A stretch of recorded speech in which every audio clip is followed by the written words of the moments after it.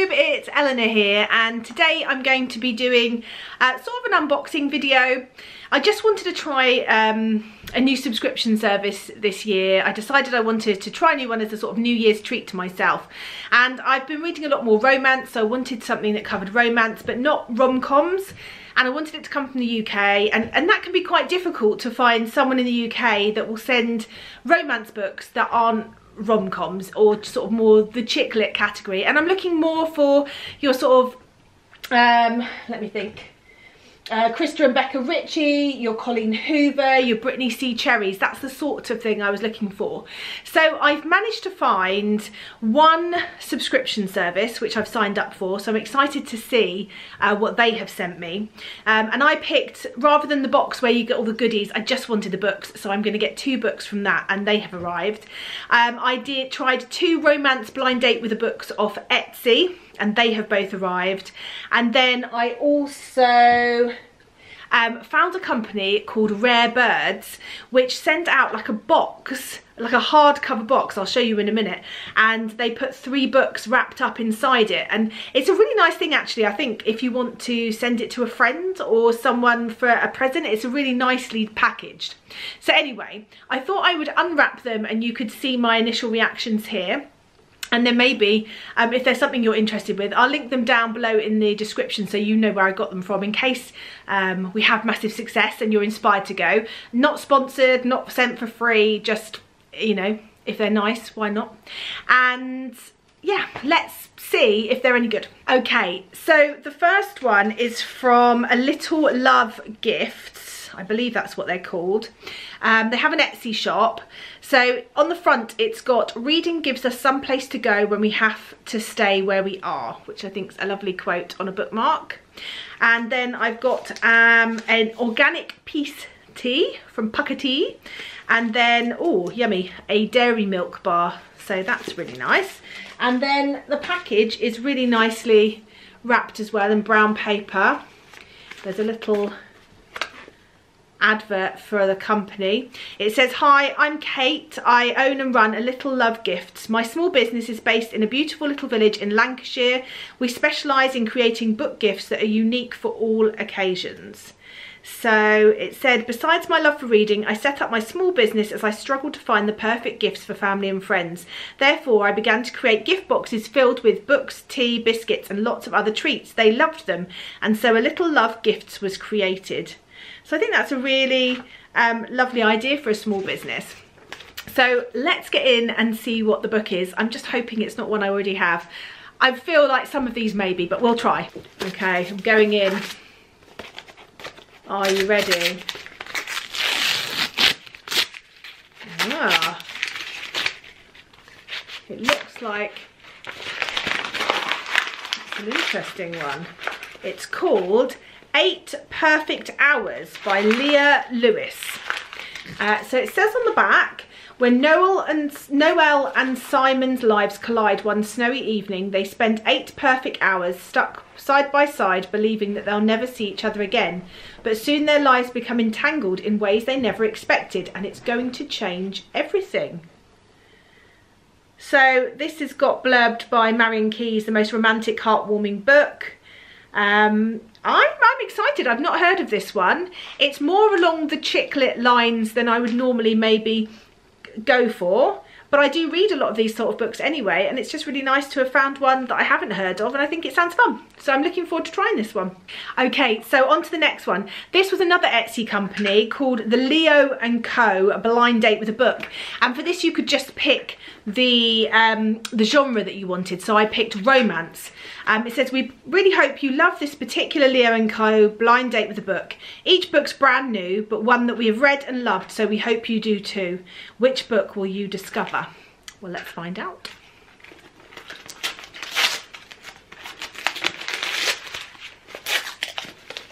I was just worrying then that it was going to be the same one. But it's not. Oh, this is interesting. I recognise this name. Oh, from the best-selling author of the Bridgerton series, Brighter Than the Sun, The Linden Sisters by Julia Quinn. So this says, it's the second book in a duet. So that's a bit disappointing because I haven't got the first one. So if I want to, I now have to pick up that one.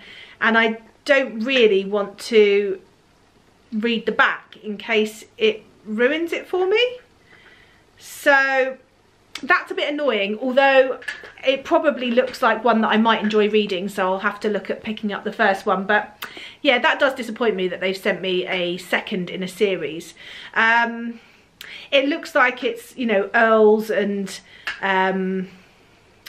people looking for husbands, and probably set in sort of a olden setting. It doesn't say here.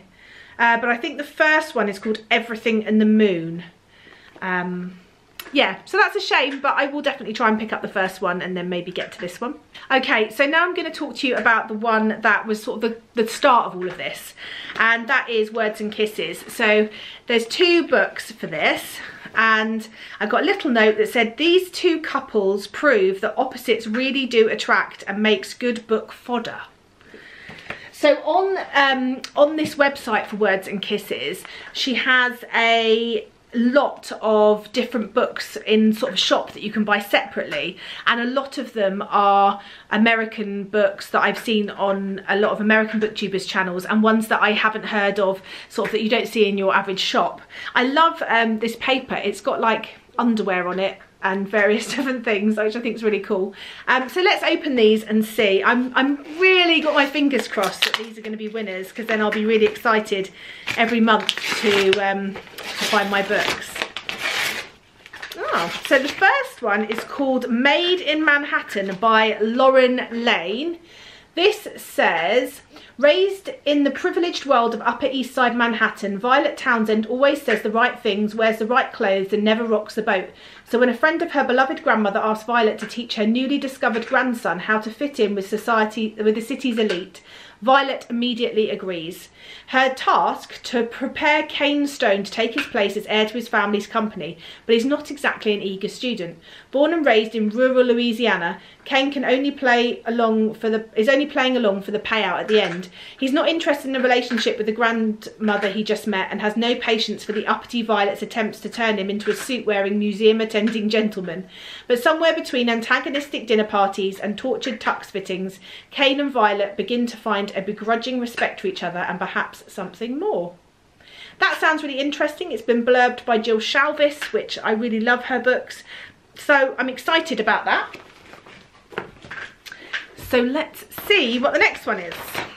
I like the fact that I haven't heard of any of these, which is really good.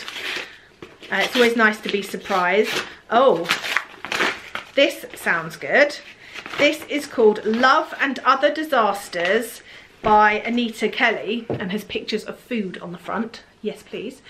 Recently divorced Dahlia Woodson is ready to reinvent herself, and she's found the perfect opportunity, the hit cooking competition show Chef's Special. Falling flat on her face on the first day is admittedly not the best start, but Dahlia's not going to let it mess up her focus. Landon Parker is also there to win.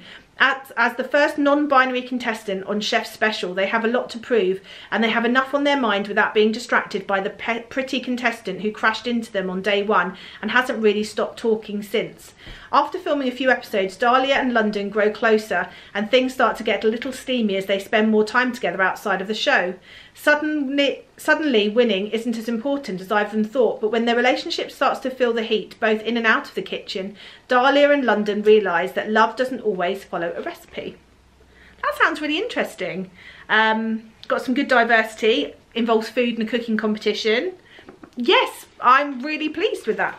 Okay, and I mentioned at the beginning of the video that I'd got this thing from Rare Birds, so you can see how pretty it is. It's a hard bookcase that says Rare Bird Books, and I've picked the rom-com, and then inside it's got 3 books wrapped up in beautiful paper. So I'm going to pull them out, and there's a little thing in here that says hand-picked for Eleanor on it. So if you were getting, oh, I'm not looking because it's got the ones on there that are in there. I've sneakily seen one, and I know that I've already got it. So Tracy's sitting over there because she's visiting me for the weekend. So if she hasn't, maybe I will give it to her. But it's a good one, otherwise I wouldn't have it on my shelf. Right, so let's open these. They've got beautiful like tissue paper wrapping. This is the one that I've already got. It's The Love Hypothesis by Ali Hazelwood, which I know that loads of people are loving, and is meant to be really, really good. Have you? No, so Tracy said she hasn't got it, so she'll be getting that one. Yay. Okay, let's hope that I haven't already got all of these, because that would be really sad. Let's open this next one. Oh, I have! I've got this one too. You and Me on Vacation by Emily Henry. Have you got this one? She hasn't got this one either. She's going to be getting lots.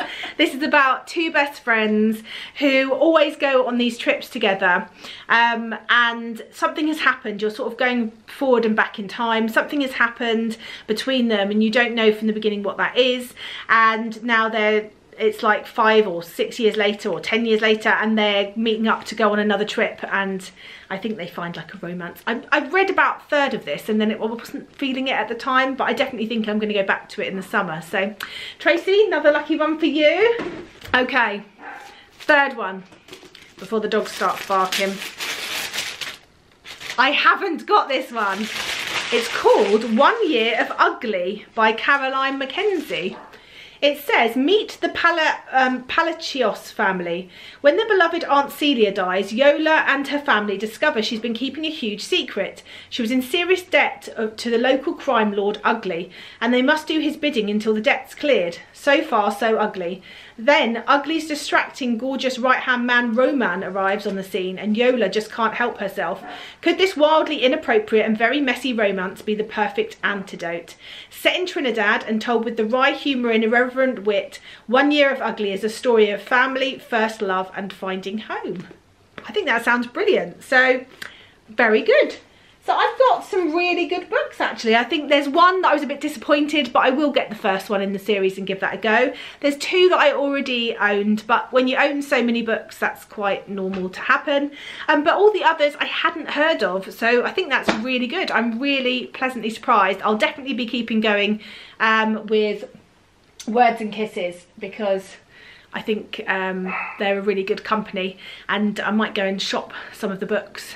Well, I don't want to shop too many books in case they put them in their book box for another month. But yes, I'm pleased with that. So as I said, the description down below, the links to these different companies will be there if any of you fancy it. And I will see you in the next one. Bye for now, BookTube.